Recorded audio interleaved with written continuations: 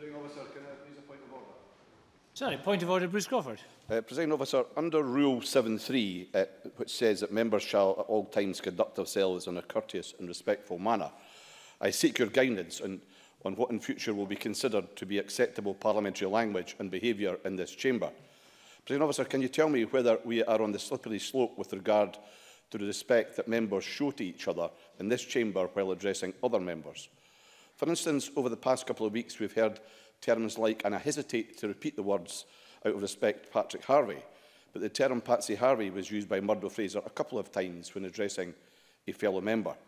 Presiding Officer, in future, will it be appropriate to address me, for instance, as Crafty Crawford? Or perhaps even, and forgive me for using this language, but I do so in order to make a point, Crappy Crawford? Presiding Officer, are we on a slippery slope where the names are used, whether they're positive or negative in nature? And should we not demonstrate appropriate parliamentary respect through the use of proper name terms, be that Murdo Fraser, Bruce Crawford, or indeed Patrick Harvey? Presiding Officer, your guidance would be most appreciated. We need to know what is deemed to be acceptable and unacceptable behaviour in this regard, and where the line is to be drawn. Presiding Officer, I think you know my views in this regard. Thank you, Mr Crawford. Thank you, Mr Crawford, and thank you also for alerting me to your concerns about this matter. I would first of all reiterate that it's up to all of us to treat all members with the respect they are due, and that includes addressing members by their proper names. I also believe the specific incident to which you refer, the presiding officer and the chair at the time, the second time it was used, did intervene appropriately at the time. So I hope Mr Crawford is assured by that matter, that we take these matters very seriously indeed. And now move on to the next item of business, topical questions. And we start with topical question number 1 from Tavish Scott. Thank you, Presiding Officer. I suspect I shouldn't try any jokes on names after that point of order. To ask the Scottish Government what its response is to reports that almost half of head teachers consider there is a lack of teaching staff in schools. Cabinet Secretary John Swinney. Presiding Officer, the Scottish Government is taking a number of actions to help recruit and retain teachers. We are spending £88 million this year to make sure every school has access to the right number of teachers. We are opening up new and innovative routes into teaching. We have increased student and teacher intake targets for the 5th year in a row, and we are setting targets to train teachers in the subjects where they are needed most. I will also be launching a new teacher recruitment campaign tomorrow. This builds on the success of last year's Inspiring Teachers campaign, which helped drive a 19% increase in PGDE applications to Scottish universities compared to the previous year. We have also gone further than our manifesto commitment by providing £120 million of pupil equity funding for 2017-18. This funding will be available for head teachers for use for the additional resources that they consider will help raise attainment and reduce the poverty-related attainment gap. This funding has been allocated directly to head teachers as they and other school leaders are best placed to know the needs of the children and young people in their school. Tavish Scott. Grateful to the Cabinet Secretary for his reply. In 2007, the Scottish Government said we will reduce class sizes in primary 1, 2 and 3 to 18 pupils or less. 4 years later, they said there will be a new legal limit of 25 on class sizes in primary 1. Last year, they did not mention class sizes at all. Today, only 1 in 10 primary 1 to primary 3 classes have 18 pupils or less. Yet there are 2,000 fewer teachers, but 20,000 more pupils. Does the Cabinet Secretary accept that head teachers are telling him the number of children in a class matters? And what's he going to do about it? Cabinet Secretary. Of course I accept that point, and what the Government is trying to do is to ensure that we have the adequate number of teachers in our schools. As Mr Scott will be aware, the number of teachers in our schools rose last year.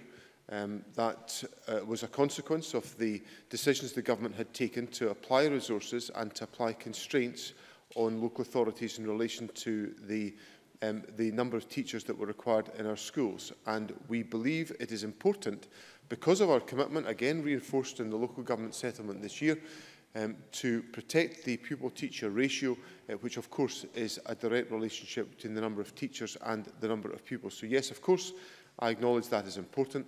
and the Government is taking a series of actions to address this issue and to ensure that we have an adequate supply of teachers that are able to lead our education system in Scotland. Tavish Scott. Thank you, Presiding Officer. But from August this year, Presiding Officer, there will be more than 400,000 primary school teachers in Scotland. Nearly a quarter, 86,000, have additional support needs. Across Scotland's 2,000 primary schools, there are only 193 additional support teachers. As schools now face further budget cuts, how are class teachers meant to cope with that reality? Cabinet Secretary. The first thing is to say to Mr Scott is that I'm sure he is aware that the definition of young people with additional support needs was significantly broadened in 2010, which accounts to a much broader scale of attention to ensure that even the more limited issues of additional needs that a young person might have, even of a temporary nature, are adequately and fully taken into account by the teaching profession. So that's the first point, to put the increase in the number of pupils with additional support needs into context. The second point is to say that the number of professionals who are working with children with additional support needs rose last year, as did the amount of money spent by local authorities on this area of activity. The rise was of the order of £24 million, if my memory serves me correct. And then thirdly, in relation to the budget that was approved by Parliament at the Stage 1 proceedings last Thursday, there is a significant increase in the resources that will be available to local authorities as a consequence of the Government's budget. £160 million of additional resources were put into the local authority block grant, which adds to the increase in spending power of local authorities or in local authority services of £240 million as a consequence of the Government's budget. Now, I know Mr Scott and his colleagues were unable to support the budget last week. It defies belief that they were unable to support the budget last week, because it represents significant investment in our local authority services, and I think it would be welcome if Mr Scott could provide some support to that effort to ensure that the schools of Scotland are given the resources that they require, including £120 million of pupil equity funding that will be influencing the performance of 95% of schools across Scotland. Liz Smith. Thank you. The Cabinet Secretary knows that from this side of the chamber, we believe that two things could help ease teacher shortages. Firstly, ensuring that there is a national register of supply teachers, which would allow councils to hire staff with much greater flexibility than is currently the case. And secondly, to relax some of the rules around pensions abatement, which would tempt more of those in retirement age to find it easier to re-enter the profession. Could I ask the Cabinet Secretary what progress has been made on these two practical steps? Cabinet Secretary. Well, I certainly... On the issue of the register of supply teachers, I'm afraid I'm sceptical about whether that would make much of a difference, because the challenge is about actually having supply teachers available, and schools are well, you know, we can't register supply teachers that are not available, and so schools are habitually looking for supply teachers to fill gaps which arise out of vacancies and out of temporary absence of schools. And I don't doubt that there's a huge amount of effort put in by schools to ensure that the supply needs are met. In relation to the question on pensions abatement, I'll have a look at that particular issue to determine if there is something that can be done in that respect. But it's important. I have to be mindful of the importance of assessing issues of value for money in relation to all financial arrangements that are put in place in relation to the teaching profession. Daniel Johnson. Thank you, Presiding Officer. The same survey result didn't just highlight teachers, it highlighted supporting staff and indeed classroom materials. Is the reality not that this highlights the impact of the £1.4 billion decline in revenue funding to local governments since 2010? And while the Cabinet Secretary mentions extra money, the reality is that that is a £170 million net decline, even after the additional funding that he mentions, which is a cut, not an increase. Does that not reflect the reality of resourcing in education? Cabinet Secretary. No, it doesn't. There's an increase in spending power in local authority services before the Stage 1 proceedings last Thursday of £240 million. And we added another £160 million of that to that figure. And we've also, within that number, we have targeted £120 million of pupil equity funding directly into the schools of Scotland. So no, I don't recognise the picture of funding that Mr Johnson talks about. And one of the things that would help, to improve the recruitment of teachers, if members of Parliament, like Mr Johnson, were slightly more positive about Scottish education than the dismal diatribe that we hear from him every single time he speaks in this chamber on education. He contributes to undermining the quality and strength of Scottish education, and he should up his game. Question number 2, Polly McNeill. Presiding Officer, to ask the Scottish Government what it's doing to reduce the amount of time families are spending in emergency accommodation. Minister Kevin Stewart. Thank you, Presiding Officer. People may be in emergency accommodation such as B&Bs if they have to leave their home quickly, for example, because of fire or domestic abuse. Households with children and pregnant women are covered by the Unsuitable Accommodation Order, which ensures that this is only for a short period of time. We are committed to introducing a cap of 1 week for families with children and pregnant women living in B&B accommodation, unless there are exceptional circumstances. Scotland's strong homelessness rights means that families are placed in temporary accommodation while they wait for appropriate, sustainable, permanent accommodation. Polly McNeill. Presiding Officer, let me begin by welcoming the Government statement on the cap of 1 week on bed and breakfast accommodation. But is the Minister aware that Shelter, in an article this week, have said that the time that families have spent in temporary accommodation has risen by 1/5 in 2 years? The Minister well knows that children are adversely affected by living in temporary accommodation. But since last year, there are 826 more children living in temporary accommodation. Does the Minister firstly agree that those are the correct figures? And if not, at some point I would hope that he would indicate to me what the figures that he would accept are. And also, what is the Minister doing to establish the factors and the reasons for any rise in these figures? Minister. Thank you, Presiding Officer. As Shelter have pointed out, temporary accommodation is a necessary part of our strong homelessness legislation and ensures that families have a home if made homeless. Time spent in temporary accommodation should be best used to positively identify the best possible housing option for a household to ensure a better outcome. We want time in temporary accommodation to be as short as possible, and we are increasing housing supply to help with this. Temporary accommodation in Scotland is generally of good quality and is normally in the social rented sector. We have strengthened the Unsuitable Accommodation Order, which regulates the quality of temporary accommodation for households with children and pregnant women, and we have plans to strengthen this further. This order also addresses the issue of proximity to health and education services. We're working with local authorities and partners to improve the use of temporary accommodation for homeless households. I wrote to Ms McNeill last month to offer to meet her on homelessness issues, and can I say that that offer still stands? Polly McNeill. Presiding Officer, I thank the Minister for his offer and I'll take him up on that, but I have to ask again, does the Minister accept that there has been a rise in the number of children and a rise in the length of time that families are spending in temporary accommodation? Further to that, does the Minister agree that it would be helpful if the Scottish Government were to agree minimum standards for temporary and emergency accommodation, particularly since the welfare benefit cap could affect the quality of housing that families are living in, to ensure that they have decent, affordable accommodation? Minister. We have done everything possible, Presiding Officer, to ensure that temporary accommodation is the right accommodation. And that's why 86% of the temporary accommodation that is being used in Scotland at this moment is in the social housing sector.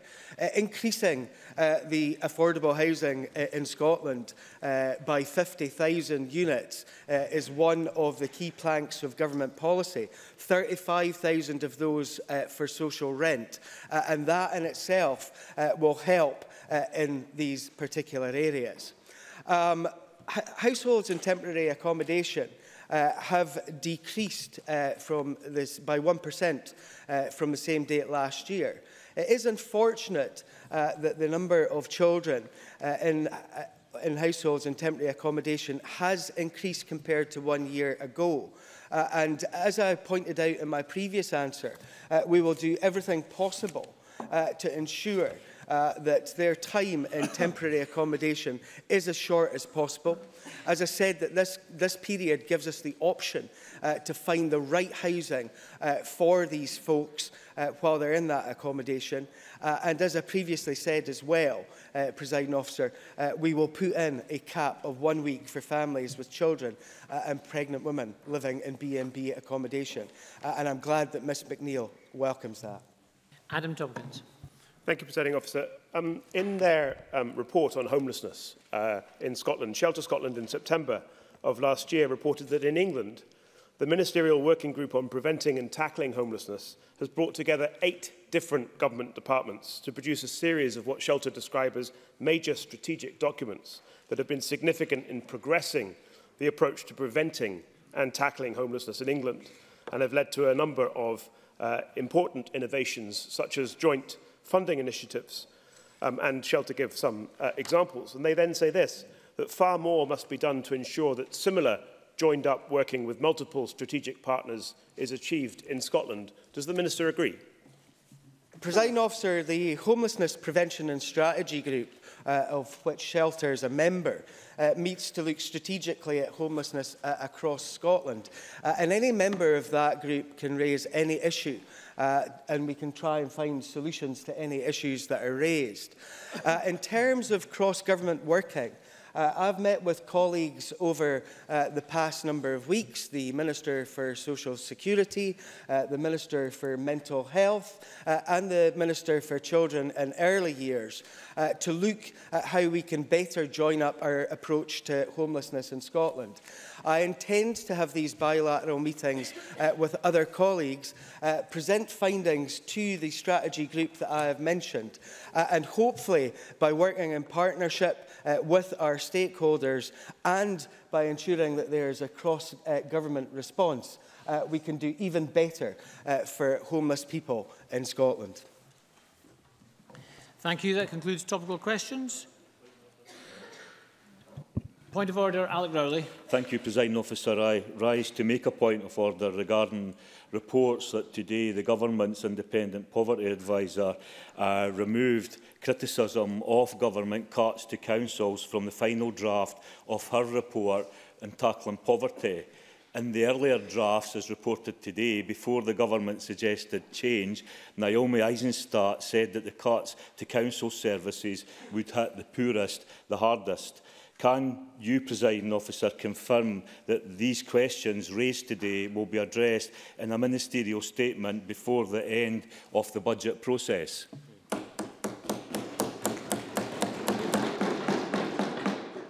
Thank you, Mr Rowley. I don't believe that's a point of order, but it is an important point you've raised, which I'm sure the Government will have heard and will consider in due course. Point of order, Neil Findlay. Under Rule 8.12, I intend moving a motion without notice. So, Presiding Officer, under Rule 8.1.4, I move a motion without notice to extend this debate by up to 30 minutes. This will allow additional debating time so that members who have indicated to you that they want to speak in this debate but have been denied a speaking slot by their party managers and whips can have the opportunity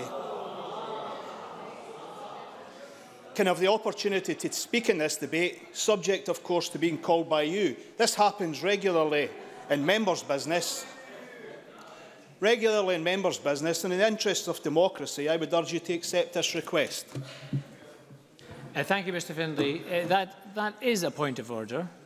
The member's raising a point for me to consider. Just for information, Mr Findlay, although business managers may recommend speakers, it's for the presiding officer to choose which speakers to select, and presiding officers will choose speakers to reflect a range of views across the chamber. In this instance, the Bureau made a recommendation and set aside the whole of this afternoon for today's business, and Parliament voted and agreed that that was sufficient time. If we haven't even started the debate yet. If members feel and the debate is overcrowded and there's not sufficient time later on, it's up to any member to move such a motion. But at the moment, I will not consider the motion for a vote. Further point of order from Mr Findlay. Position, I would like it put to a vote. Sorry, I have moved that position and I would like that put to Parliament, a vote of Parliament. Yes, you made a suggestion. It's up to the presiding officer to decide whether or not to take it or not. And in this case, I'm not going to take it, so we're not going to have a vote on it. So we will now